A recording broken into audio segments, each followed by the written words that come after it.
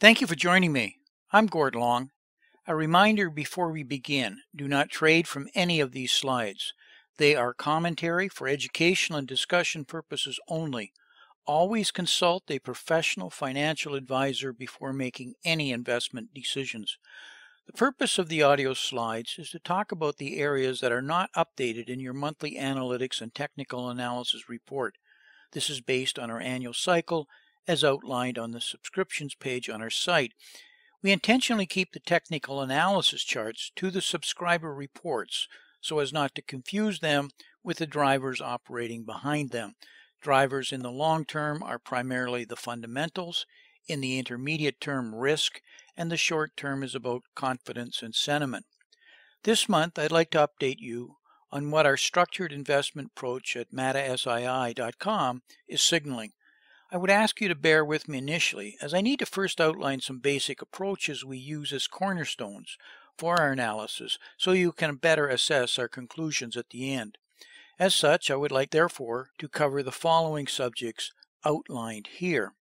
What a lot of individual investors don't fully appreciate, but institutional investors do, is that often coming problems in the equity markets are telegraphed in advance via other markets. Specifically, shifts in the currency markets trigger movements in the bond market, which in turn results in moves in the equity market. The currency market trades over $5 trillion in volumes on a daily basis. The gorilla-sized bond market is much smaller than the currency markets, but still massive in comparison to the global equity markets. The equity markets are relatively small in total comparison. If nothing else, the sheer volumes dictate this, but it is more important than just that. You might want to think of this relationship in this way as shown in our illustrative dog example graphic to the right.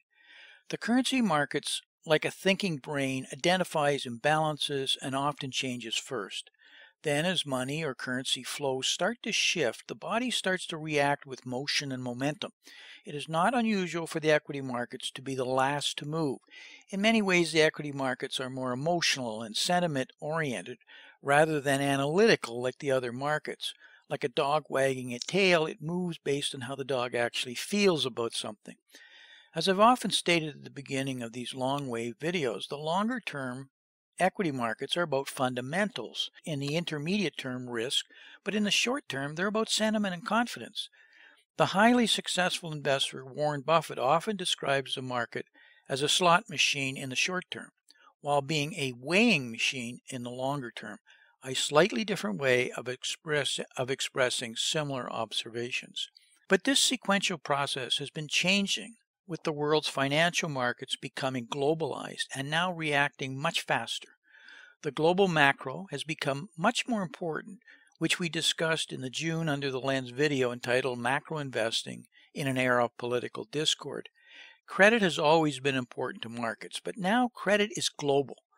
This, along with the fact we have shifted to an era of creditism from capitalism, has further made the global role of the credit cycle critically important. However, credit is not really a market. Yes, there are credit default swaps and other instruments that allow you to trade it and to some degree measure it, but the area is so vast and complex with so many variables, it's hard to easily capture its nuances. I didn't say it wasn't possible or not being done, but certainly not by individual investors or small institutional market participants. This is the purview of the major international banks and global insurers as well as hedge funds. Today, the first mover is the global credit cycle, not individual domestic business cycles. A way to think about this is the credit cycle has become the sensory input to the brain. It smells out, sees, and hears changes first. This may have always been the case, but today it is a demonstrable reality. I have shown this graphic before in case you have any doubt about the importance of credit and the global shift to creditism, which my colleague Richard Duncan has written extensively about.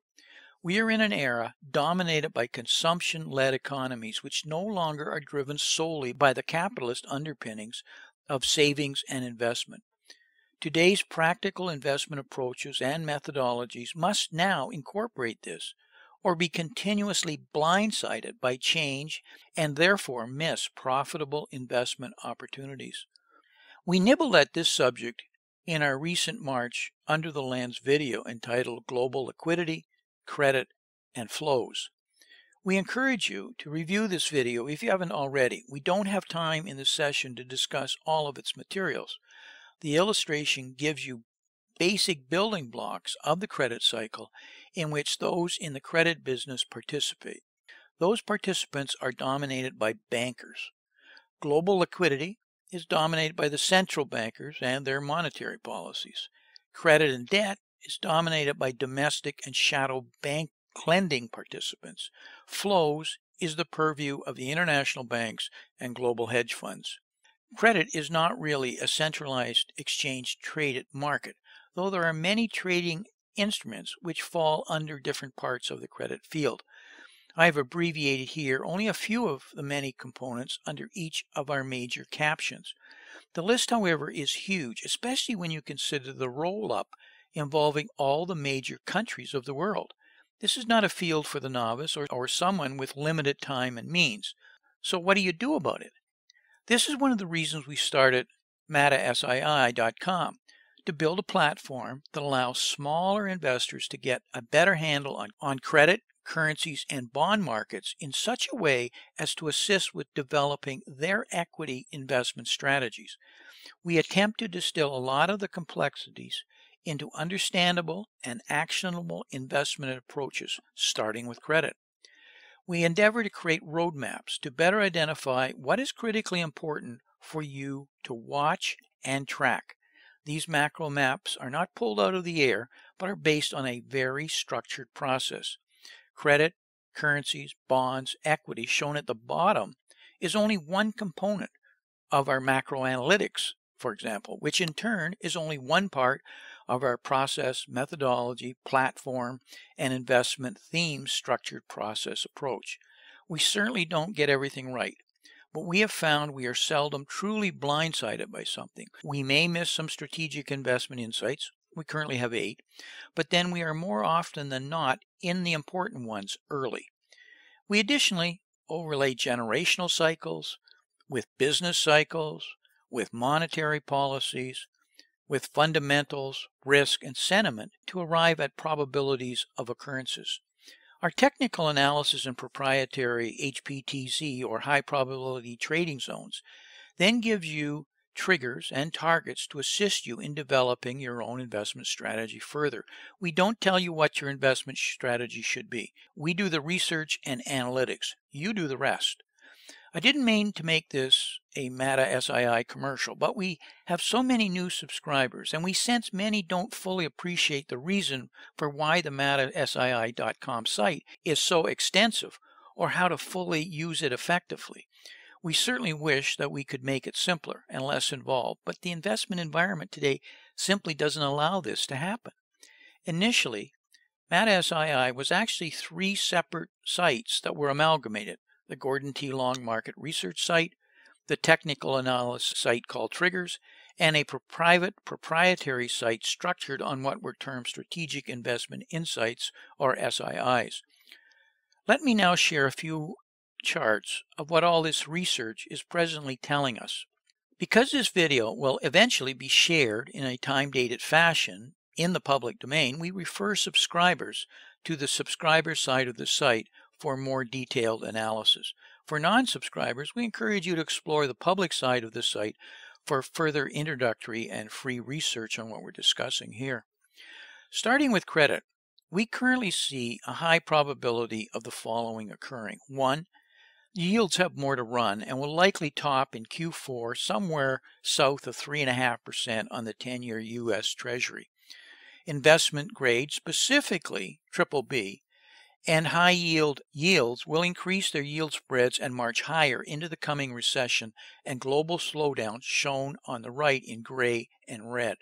Equities are likely to finally top in late 2018 or Q1 2019, with the S&P at approximately 3,050 as central banks withdraw liquidity. Of course, as markets deteriorate, you can fully expect the central bankers to increase liquidity, but it won't work this time around as it has in the past. over-leveraged corporations and the dramatic increase in what I refer to as zombie corporations will not be able to finance their debt and will be forced to then push their prices higher, called inflation. Bankruptcies, bailouts, and government guarantees will not be sufficient to stop this as we head into 2022. The debt supercycle will be demonstrably over by then, and the mistaken policies of unsound money and fiat currencies will need to be reckoned with. The US dollar is critical to the timing of all of this. Global de-dollarization has begun and will only accelerate through 2020-2022. In the near term, however, we see dollar strength increasing rapidly due to a pronounced euro-dollar and global dollar shortage. This is primarily driven by the $9 trillion in US-denominated emerging market debt and the perfectly predictable echo boom we outlined as inevitable 5 years ago in these videos, and you can look at them in the macro analytical archives for them. A compounding flight to safety in the US dollar will eventually reverse by 2020-2022 because of the momentum with de-dollarization. Expect the IMF to become a dominant policy setter as the world shifts to a multipolar form of governance as the US-dominated unipolar world environment comes to an end with crashing entitlement funding problems further accelerating de-dollarization. In the near term, we have witnessed the US dollar steadily fall since Trump was elected, which has helped U.S. asset values. This drop has recently reversed, exactly as our ellipse drawn over 2 years ago predicted it would. The U.S. dollar is rising and now causing major problems for emerging markets, which will soon spill over into the unsound and fragile EU banking system. We currently expect a consolidation in the U.S. dollar before advancing higher over the next 12 to 24 months. This is likely not to be good for the precious metals market. The bond market has also been following our model since the Trump election victory. Rates have rapidly risen to the critical 3% range on the 10-year U.S. Treasury note. We see a near-term pullback consolidation in rates before marching higher to possibly the 3.5% range. This whole movement, however, is an ending diagonal pattern, a corrective formation in long-term falling real rates. It foretells of much lower, longer-term sovereign rates in the late 2019 and onward. In the short term, the U.S. equities have completed a consolidation triangle pattern, which is a classic continuation pattern of the existing trend, which is upward. We presently need to see the dotted line shown here on the Dow Jones Industrial Average chart to be decisively broken to confirm the continuation pattern. A similar pattern is seen in the S&P 500. A pullback as part of a wave 2 is highly likely. However, this is only part of a final 5-count wave still ahead, which will likely end at its Fibonacci target of approximately 3,050. All of this, of course, is subject to change and is why you need to monitor our posts and live charts, real-time charts, on our site. Though we feel there is more to go in the equity markets, remember, the last 5% is always the most expensive. Our strategic investment insights are therefore presently focused on bond, credit, and currency investments for all the reasons we initially discussed. Our equity insights are now more about positioning for high probability shorting opportunities. Check out our watch list for ideas. These are not recommendations, but only instruments to pay particular attention to. Our analysis nailed the Deutsche Bank collapse for those that have been following our lenders SII. If you haven't already reviewed our recent LONGWave release on Follow the Cycles, we encourage you to do so. We are in the midst of completing important generational cycles, which will dominate global markets in the decade of the 20s. As I often do, never forget that the powers to be will continue to print money to solve these and any and all problems until such time as no one will take the money or it is of no value. That you can be assured of. That day is still in the future. So take advantage of this truism as it currently unfolds. Investing is always easier when you know with relative certainty how the powers to be will react or be forced to react. Your chances of success go up dramatically. I'd like to take a moment as a reminder, do not trade from any of these slides. They are for educational and discussion purposes only. Thank you for listening, and until next month, may 2018 turn out to be an outstanding investment year for you and your family. And I thank you personally for listening.